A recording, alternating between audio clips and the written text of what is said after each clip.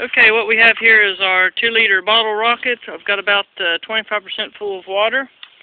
I also have a tire valve, just a regular automotive tire valve that I taped black tape around it to meet the diameter of the water bottle. And then I'm going to take this, push it in here. This will also work with a bicycle pump, but the way we do it here allows us to not be so close to it.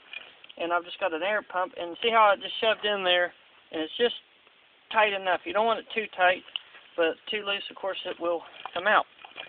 Now, we set it like this. This is a 3-inch PVC, and you know this size over here doesn't matter. Now, notice I put a little duct tape right there.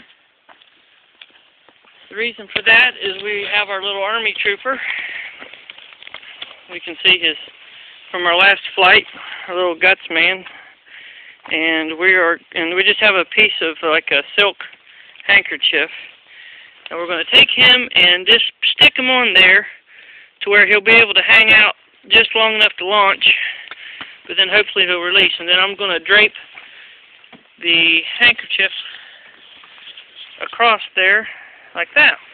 And then now I've just got to turn it on. Just plug it in. Yes. There we go. Now back away. And let's see what happens.